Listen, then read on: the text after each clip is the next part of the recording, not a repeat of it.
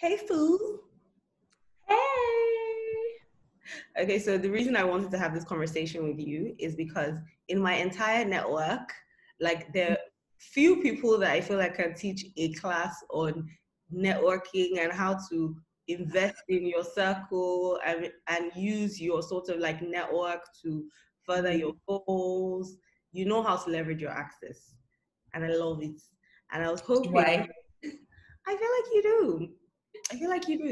Sometimes I'm always like, how does Felicia do it all? I don't know. It's my mind is just like boggled by it.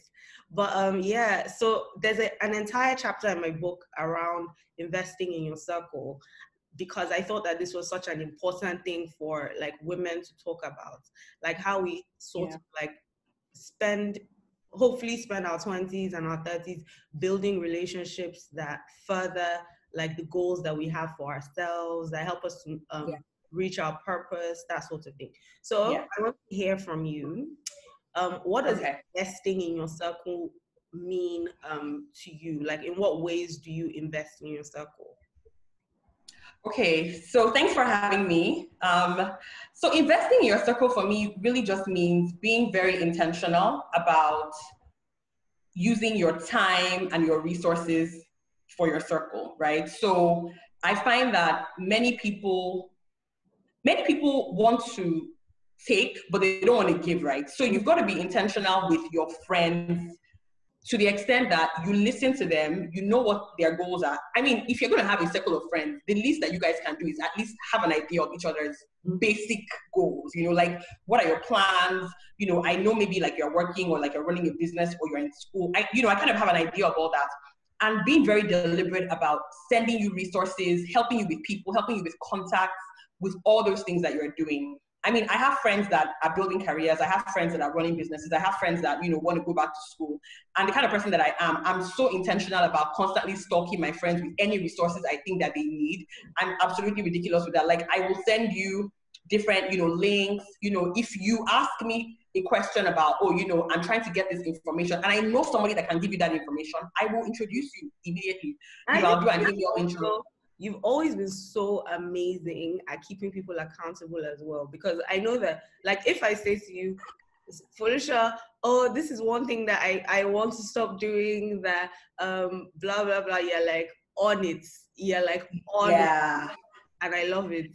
Because you always have that kind of friend in your friendship circles or your friendship circle that keeps you accountable to your goals.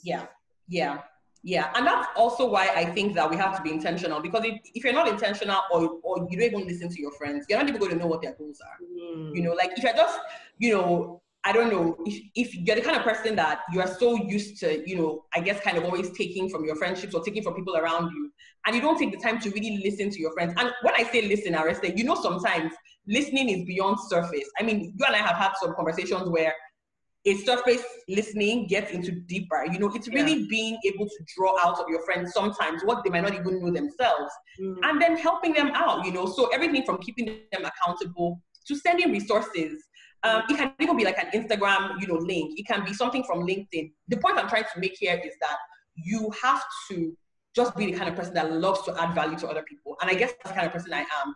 And so I will, I'll send you stuff and I'll try to keep you accountable to the best of my ability. Yeah.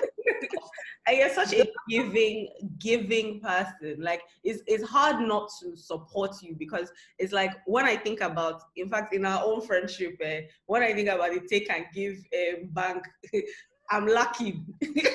I'm lacking like a lot. And it's something that I think about all the time, because so if you ask me to do anything, like I want to do it like immediately, because I'm thinking, Felicia, the way that she shows up for me all the time, like I can't even. Arese, why are you hyping me like this? But it's why are you like this? In fact, there's so much that I want to learn from you, and it's interesting because a friend of mine and I were having a conversation the other day, and we were talking about like how you support people, and they were like, oh yeah, it's one thing to say, or invest in your circle, but what if I don't have anything to invest in, or what if I don't have the resources to invest in my friends, right? And I was sort of explaining that in every friendship circle, everybody has different things that they bring to the table. Everybody has different things that they're good at, different skill sets. So when they say invest in your circle, it's not necessarily about, oh, I have capital to invest in your business, or, you know, I can help to, I know someone to further your career. Like sometimes it's not things like that. Sometimes it's something as simple as using your Instagram platform to talk about your friends' products and services. Yes. Yeah, sometimes it's about celebrating their accomplishments, right? And encouraging all their efforts. So it's not always, you know, about money. It's not always about knowing big people. Is using what you have to sort of support the goals and your friends, the goals that your friends have, and the purpose that your friends, you know, have. I feel like it's really important. But what would you say the pain points are when it comes to women investing in their circles? Because again, it's one of those things that it might sound fantastic in theory, but in practice is harder, you know, for a lot of people. So what sort of things would you say like are pain points for African women in particular? So, you know, I think that there's a few things. I think one of them is just like historical baggage. I think there's a narrative about women that many women just believe without even giving other women a chance. So there's this narrative that goes around about how women don't support each other, and women are catty and all this stuff. And a lot of women, I've noticed, a lot of young girls, they hear those things and they just jump on it and they don't even want to give women a chance. I think there's also a lot of undercover jealousy. And the reason I call it undercover is that I think that you need to be self-aware enough to know when your feelings towards your friends might be crossing like a thin line, right? Like, so if somebody maybe has a really great season and is doing really well, so like Arese wrote a book a few years ago, she's, you know, doing excellently well, her book booms, you know, another friend might be thinking, I've always wanted to write a book. Do you understand? I read the book, it's not even all that, you know, like, but when you start thinking like that, I think that you need to catch yourself. It happens to people all the time. It happens to all of us. Catch yourself. Undercover jealousy never, ever pays you.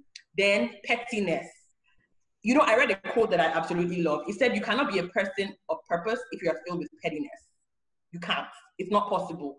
Pettiness is a problem. Girl, you better stop rolling those eyes. You know, I feel like women can be so petty sometimes. The things that people say offended them. Arese, some people are still offended from secondary school and they graduated 30 years ago. They are primary school teacher. Meanwhile, you are mother of a teenager. I know. Like, do you know that I have to be honest and say something? So on the two things that you've spoken about, jealousy is one unfortunate thing that I'm thankful that God did not give me, because I actually don't understand it. Like, I feel like people need to learn to stay in their lanes and understand that there are seasons to life. Like, if you're jealous of someone's winning season, you don't know what they have had to lose, what they've had to you have no clue in their losing season. Like, even sometimes, like, your winning season can even be mixed with, as an adult, let's be honest, your winning season is probably mixed with all kinds of seasons in one. You've seen me, like, you've seen me at the height of like winning, but at the you know, sorry, in the night or behind closed doors, you know what's happening and say, oh my goodness, I don't know how I'm going to deal with this, and all of that. So you never know, like, you never know what is going on. And so just celebrate people when they're winning and mourn with people when they're losing. Be supportive, you know, of them. What if you're excited when someone is in pain or going through stuff, you need a therapist. You need help. That's one thing. But the pettiness thing is something that hi Queen Petty. Hi. I am petty. Father Lord, make your daughter repent of pettiness. I am learning. Repent of pettiness. I'm telling you, I'm learning to not be as petty as I used to be. But gosh, sometimes you're a work in progress. I'm a work in progress, because really and truly, when you offend me, there's some type of offenses. I don't even care whether I was in secondary school. It's a show me the type of person you are. So you know, Arese, there's a difference between I know the kind of person that you are, right? And so I know the kind of things that I bring your way, or I know how close I'm going to get to you or not. And you literally going around holding people in your soul. Yes. Do you understand what I mean? Like, you just have so many. It's very heavy. this stuff is actually heavy. And then what it does also is that when you see that person, even in like a good environment, or if that person is even trying to become a better person, you're not even interested in even hearing it. Yeah. You don't want to hear it. You don't want to know it. Past. Yeah. You just kind of, you know, put the person in a permanent box of whatever. And then I feel also like what happens with pettiness is that if you don't curb it, you can be petty towards anybody. I know people who are older. Arese, and I'm not shading you, but you will repent of this pettiness. I know people who are much older, and the fact that they were never able to let things go even affects their relationship with their children and their grandchildren. Yeah. Do you get? Because it becomes like a way of life. So I think pettiness is a huge part of what a lot of African women also have to kind of. Yes. Yeah. So I think for me, when it comes to my friendships, I love my friends unconditionally. So I don't care whether you become a prostitute or an armed robber. My friend is my friend, right? Like I love my friends unconditionally. So that pettiness is not, you know, I don't allow it to shine through like in those relationships that I say, okay, these are my, you know, my core friends. It's probably with random people. Something, yeah, but it's definitely something that I own, and I have to work on not being a patina anymore. Yeah. Bye, Patina. Bye, Patina. But yeah, I think it's definitely one of those things that women deal with. But the thing is, investing in your circle is crucial because you need people to be able to tell your story. You need people to be able to support you in times of need. You need people to be able to sort of leverage on when you're looking for access to capital, when you're looking for access to work, networks, that kind of thing. And for me, I feel like it is one of the biggest lessons that someone needs to learn when they're like in their 20s or even in their teens, because building relationships, quality relationships, valuable relationships is what is going to sort of propel you forward. I would tell both of us are examples of investing in our circles in terms of WIMBIZ. Yeah. Being part of WIMBIZ, helping to plan things, being on committees, meeting other amazing women who are doing other people, amazing women, working towards a common goal. And I can't tell you how amazing like building those relationships from my 20s, have been. So it's not like you meet a woman at WIMBIZ and then tomorrow she's changing your life. It's more, you've met these, supportive group of women, and over the years, I can count so many different like opportunities or blessings that I've gotten just because I've served with certain women. So when I have a problem, when I need a solution or I need a door to be open, like I found, those women to be very valuable to me in terms of like opening those doors, solving those problems. So invest in your circle. Invest in your circle. So do you have any? And you know what? I just wanted to quickly say that, because you had made a point earlier about a friend of yours that felt like investing in your circle meant, like money. Yeah.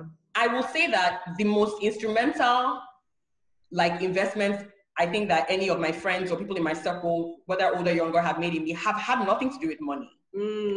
Like raw cash, like I could convert it into an amount. Yeah. It is literally just people being there for you, being an encourager, being a cheerleader, people knowing what your needs are in that season and intentionally sending the resources your way, whether it's an article, whether it's an opportunity, it's a job, opening your way intentionally. Like, so I have an example of a few years ago when I got a very speedy bump career-wise, where I went from a position to a really high position really, really fast. And I remember I was just like, oh my God, I just had a baby. I was not in the headspace for it. And one of my very best friends started sending me all kinds of articles. She sent me a link to a course, Wimboard course, which I was like, okay, what's Wimboard? At that point in time, I wasn't even a member of WIMBIZ. It was Wimboard, WIMBIZ in partnership with IE Business School. And she was like, oh, you should totally sign up for this. And I was like, Then I read it, Women on Boards. I'd never ever been on a board before. I didn't even know, like the whole intricacies of all that lifestyle. And so I went and I took the course, and the course absolutely changed my life. And it was literally this friend of mine sending me, then we're still using BlackBerry Messenger, sending me a picture, you know, from a newspaper or a BlackBerry Messenger thing and saying, I think that this will really suit you. So, you know, it's not always about money and your friend wrote a book, so you have to buy 100 copies. No, tell your friends to buy copies. You know, do giveaways. If you can only buy 5, that's fine. Buy the 5 and do giveaways. The point is, spread your friend's story, you know, help your friend out, you know. Don't always just think about it as, oh, I need to actually use my money or whatever. You can use your time, you can use your networks, you can use your platform. Like you said, there's so many ways that we can invest in ourselves. Honestly, like as in being your friend's PR, that's one thing that I love, like being able to be in a room that my friend is not in and sell their tickets for them. And say, oh, have you heard about Foluso? Yes. That babe is doing the most in life. Exactly. Honestly. She's on the board of this, she's on the board of that. Yeah. She's killing it. Like you want to be able to do that. My goal, right, like in life is for all my friends to be doing amazing, like to be legends. I watched this movie the other day, One Night in Miami, and it was basically a fictionalized version of a night that Sam Cooke, Muhammad Ali, and a few other people like came together like in Miami, and they were, I think Muhammad Ali had a fight and they must have like had a conversation in a hotel room. They just fictionalized it there. And I was just thinking, imagine being a Black person at that time and being like successful in boxing. Malcolm X, a leader of the civil rights movement. Sam Cooke, this amazing singer that white people loved his music and blah, blah, blah. They were all winning in their different lanes. Field. They were not in the same industry, but they were all winning and they were all standout, you know, characters in their different fields. And I was just like, oh my God, this is the dream. The dream for me is to be in a friendship circle that when you look at all of us, we're all winning, like in our different ways. We're all it's in our different fields, and we're all finding ways to support each other, one another. Yeah. Like when, you know, people are always talking about, you know, oh, I want to meet Mrs. Awoshika, or I want to meet Tafela Durotoye. Me, I want, and that is lovely, right? But I want to make sure that the women around me are the next Mrs. Awoshikas. Like I really crave that, and I feel like if women did more in their, you know, immediate circles to sort of lift each other up and be that person, like for their friends, to encourage their friends to be that person, to find ways, small ways, big ways to support their friends to be that person, to reach their ultimate place, like in their purpose, is amazing. It's just amazing. So I hope we all get there, and I hope that this I hope so too. You know, sort of does what it's supposed to do in sparking ideas or getting women riled up to sort of support each other. Thank you so much, Foluso. This was awesome, and I hope people learned from it. Yeah, my internet had to just be like crazy there.